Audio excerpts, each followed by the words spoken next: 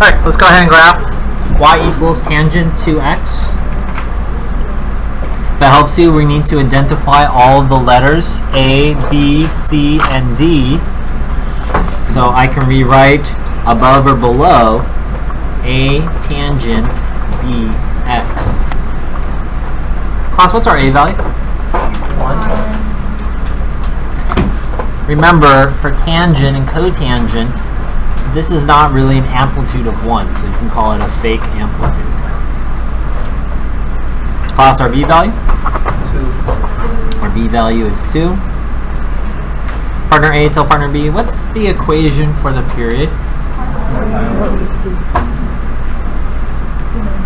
Our period should be pi over B. I heard many of you guys say that. Good job.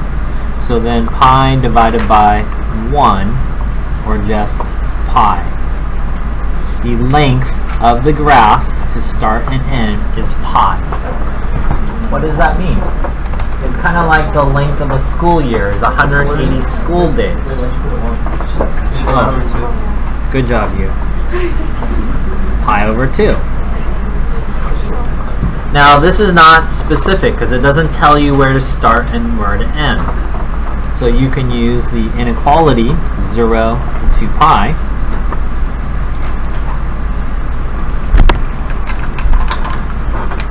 And you're going to put everything to the right. Which direction, class? To the right. To the right of the trig function. I'm going to put there. Mistake. Should be between 0 and pi, right? Pi. So there's your 2x. And this helps you explain if you divide by 2, that means your start will be 0. Let's write that, start at 0, and you'll end at pi over 2. We learned on Friday before break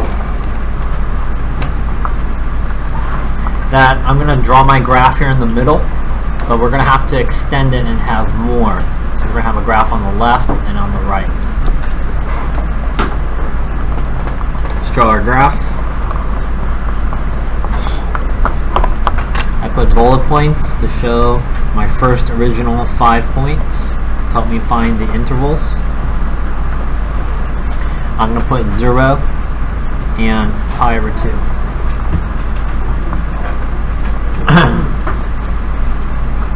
Remember, if it helps you, you can double these. So here I have 0 pi over 2 and 1 pi over 2. So we can call this 0 pi over 4 and 2 pi over 4. And the reason why I did that is so you can do 0 plus 2 is, divided by 2 is, so 1 pi over 4. If you're still stuck, always, again, just double them. So I have 0 pi over 8, 2 pi over 8, and 4 pi over 8. Class, 0 plus 2? Divided by 2? So 1 pi over 8. 0, 1, 2, and this one is 3 pi. So you can see all the equivalent fractions. And you can go back and just circle the ones we actually need. So we're still at 0. 1 pi over 8. I'm not going to circle this one because it's not reduced. Reduced. And reduced. And those are my 5 x values. Let's write down those 5 x values to help me get my 5 points that I need.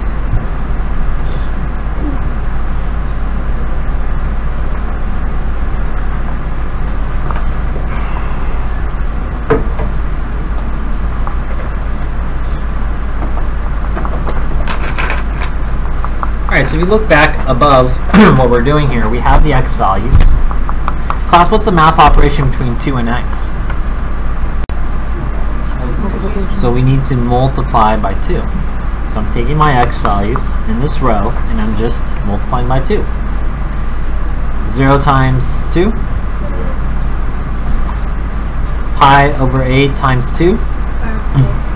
2 2 pi over 8, which is pi over 4. Pi over 4 times 2? 3 pi over 8 times 2? That'll be 6 pi over 8 and 3 pi over 4. Pi over 2 times 2? Everyone say the golden row. I call it the golden row because this is the values that you need for tangent. We spent 2 weeks graphing sine and cosine. Do you remember how sine starts at 0? It goes to 1, 0, negative 1, and 0. Cosine goes from where? 1, 0, negative 1, 0. That's the golden row, right? For tangent, it's this. It's okay if you forget that this is the golden row and we're going to keep getting the same values. If you get stuck, draw yourself a unit circle, but don't label all of it because you don't need all of it.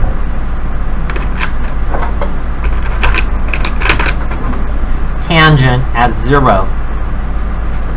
Tangent is which 2 letters? X, Y, and R. Is it X over Y? Y over X. So here at 0, what's the order pair class?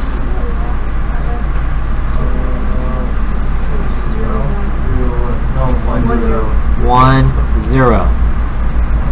That means my Y over X is 0 over 1, which is 0. Pi over 4. I'm going to put the x's here to skip the 30s.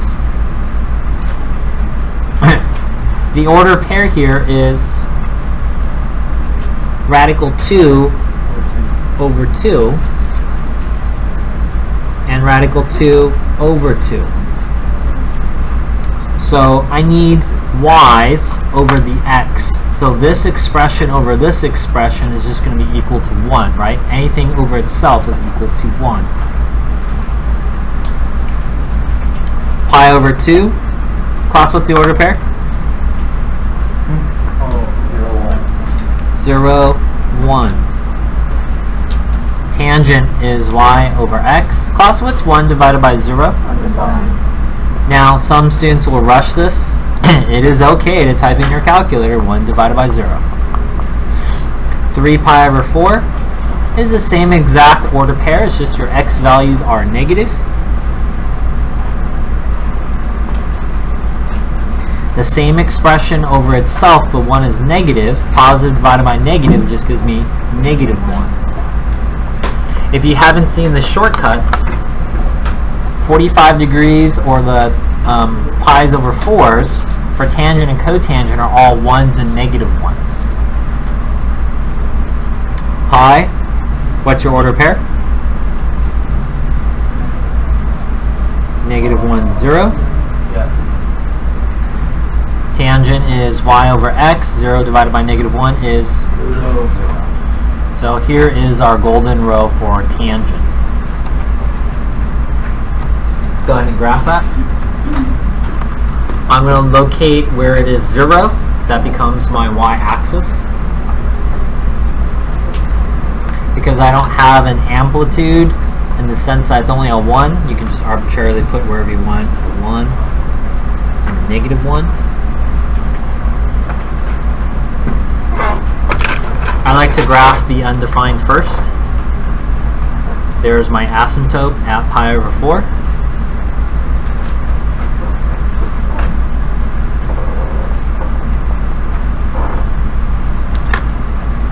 And I can go back now and graph all the other ones. At 0, I have 0. At pi over 8, I have 1. Pi over 4 is undefined. At 3 pi over 8, I have negative 1. And at pi over 2, I have 0. So right now, my graph looks something like this.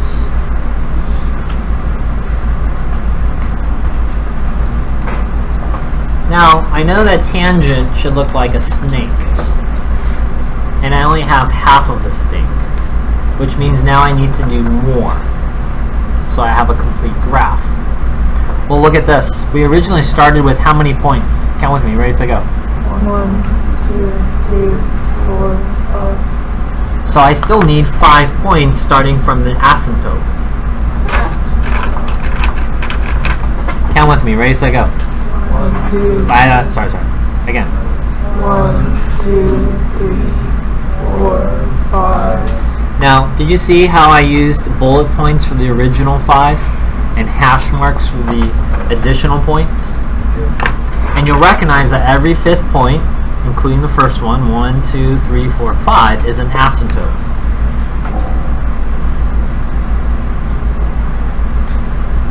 Count this direction. Ready, set, go. 3, 4, 5. Now, if that doesn't make sense to you, once I get the x values, let's do that together. Notice how here you're just counting by pi over 8. Do you see that? What is this one going to be?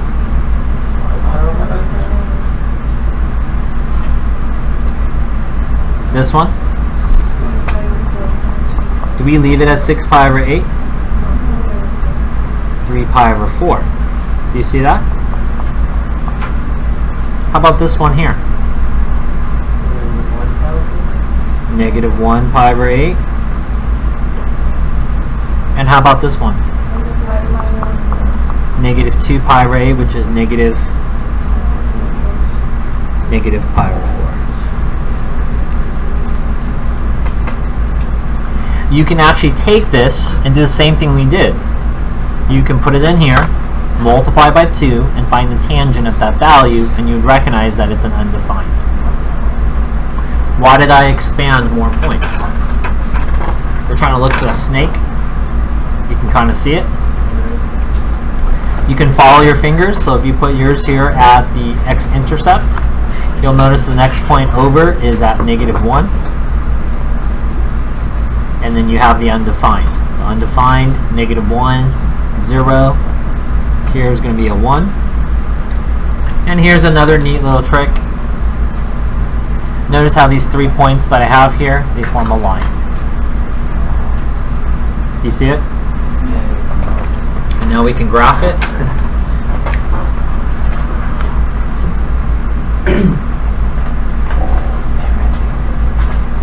Now, if you ever forget the shape, you can actually put this into your calculator. Remember that we're using radian, so make sure your calculator's in radian mode. And then when you press zoom, make sure it's on zoom trig. I think number 7.